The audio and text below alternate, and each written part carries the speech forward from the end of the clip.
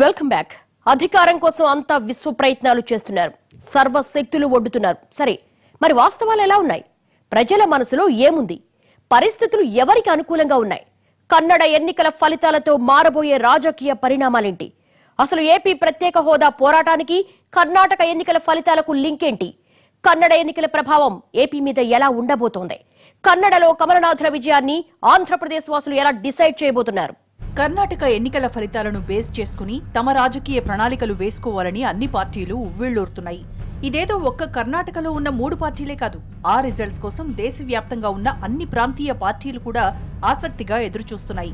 ఎందుకంటే మోడీ తొలినాళ్లలో కాంగ్రెస్ ముక్త భారత్ అని ప్రకటించిన గడిచిన 4 ఏళ్ల అసెంబ్లీ ఎన్నికల్లో ఉత్తరాదిన దాదాపు అన్ని ప్రాంతీయ పార్టీలను తొక్కిపడేశారు. హంగొచ్చినప్పుడు అవసరమైన ప్రాంతీయ పార్టీలతో అంటకాగి అధికారంలోకి వచ్చారు. మొత్తంగా కాంగ్రెస్ మాదిరిగానే మోడీ అన్ని ప్రాంతీయ పార్టీలకు ప్రమాదకారిగానే పరిణమించారు. ఇప్పుడు కన్నడ ఎన్నికల్లో బీజేపీ ఓటమి పాలైతే మోడీ జోరు తగ్గుతుంది. ఆ మేరకు ఆ అంశాన్ని క్యాష్ చేసుకుని రాబోయే సార్వత్రికంలో తాము బలపడాలన్నది కాంగ్రెస్ తో పాటు ప్రాంతీయ పార్టీల ఆలోచన. అందుకే మోడీని వ్యతిరేకించే పార్టీలన్నీ కర్ణాటక ఎన్నికల్లో బీజేపీని ఓడించాలని బలంగా కోరుకుంటున్నాయి. ఇప్పటికే తృణమూల్ కాంగ్రెస్, డీఎంకేలు బీజేపీకి వ్యతిరేకంగా స్పందించాయి. ఏపీ టీడీపీ కన్నడ నాట కమలనాథులను ఓడించాలని పిలుపునిచ్చారు.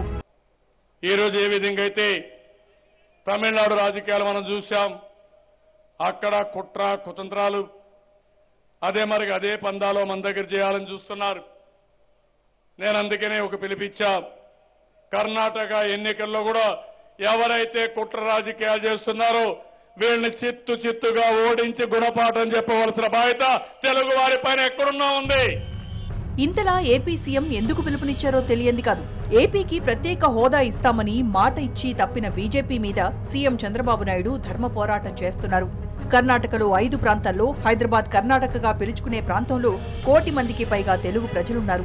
వాళ్లంతా ఇక్కడ 45 స్థానాల్లో విజయావకాశాల్లో కీలకంగా ఉన్నారు. ఈ 1 కోటి మంది తెలుగు వాళ్ల తీర్పు ఎలా ఉంటుందన్నది వేచి చూడాల్సిన అంశం. బీజేపీ ఏపీకి మోసం చేసిందని భావిస్తే వాళ్లంతా సిద్ధరామయ్యకు, జేడీఎస్ కు అనుకూలంగా ఓటేసే అవకాశం ఉంది. అందుకే సిద్ధరామయ్య కూడా ఏపీ ప్రజలకు బహిరంగ లేఖ రాశారు. ప్రస్తుతానికైతే ఏపీలో తెలుగు ప్రజల కోసం కర్ణాటకలో ఉన్న తెలుగు ఓటర్లు తీసుకునే నిర్ణయం బట్టి హోదా మీద తీసుకునే నిర్ణయం ప్రభావితమయ్యే అవకాశం ఉంది. బెంగళూరులో మనం 30% తెలుగు వారు ఉన్నారు. టోటల్గా చూసుకుంటే ఓవరాల్గా కర్ణాటకలో 1 కోటి మంది ప్రజలు తెలుగు వారు ఉన్నారు. దాంట్లో 65 లక్షల పైగా ఓట్ల బ్యాంకు మనకుంది. మనం డైరెక్ట్గా 50 పైన ఓటు సీట్లు మనం ప్రభావితం చేసే అవకాశం ఉంది. ఇవన్నీ పక్కన పెడితే ఈ ఎన్నికల్లో అన్ని పార్టీలకు ఇబ్బందులు ఎదురవుతూనే ఉన్నాయి. గాలి సోదరులకు టికెట్లు ఇవ్వడం బీజేపీపై వ్యతిరేకత ముద్ర వేసింది. గత ఎన్నికల్లో అల్పసంఖ్యాకులు, దళితులు, బలహీన వర్గాలను బీజేపీకి వ్యతిరేకంగా ఒకే తాటిపైకి తీసుకొచ్చి కాంగ్రెస్ గెలుచుకొచ్చింది. ఇప్పుడు లింగాయతులకు మైనారిటీ హోదా కల్పించి వాళ్లను కూడా తన వైపు తిప్పుకుంది. మాజీ సీఎం, బీజేపీ నేత యడ్యూరప్ప కూడా లింగాయతే కావడంతో ఈ నిర్ణయాన్ని వ్యతిరేకించలేక, అంగీకరించలేక డైలమాలో పడ్డారు. ప్రస్తుతానికి కేంద్రం దీనిపై నిర్ణయాన్ని కోల్డ్ స్టోరేజ్ లో పెట్టినా ఈ ప్రభావం మాత్రం బీజేపీ మీద వ్యతిరేకంగా ఉండటం ఖాయం.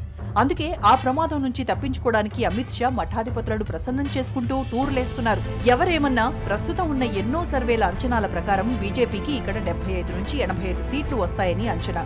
ఇక జేడీఎస్ కూడా 25 నుంచి 35 సీట్లు గెలుచుకునే అవకాశం ఉంది. అయితే ఈ రెండూ కలిసి ప్రభుత్వం ఏర్పాటు చేయాలన్నట్లుగానే బీజేపీ మొదటి నుంచి పావులు కదుపుతోంది.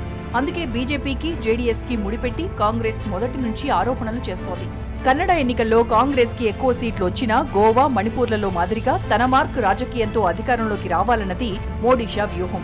ఇందుకోసం అవసరమైతే సీఎం పీఠాన్ని జేడీఎస్ కి త్యాగం చేసేందుకు కూడా వెనకాడే పరిస్థితి లేదు.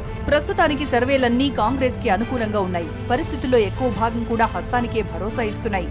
సిద్ధరామయ్య సర్కారే మ్యాజిక్ ఫిగర్ కి దగ్గరగా వస్తుందంటున్నారు. అయితే దీనిని బీజేపీ తిప్పికొడుతోంది.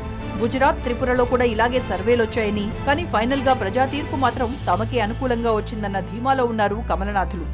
విజయం మీద ఎవరి వ్యూహాలు, ఎవరి అంచనాలు వారికున్నాయి. కానీ హంగొస్తే ఎవరి రాజకీయ చాణక్యం నడుస్తుందన్నది మాత్రం కాలమే నిర్ణయించాలి.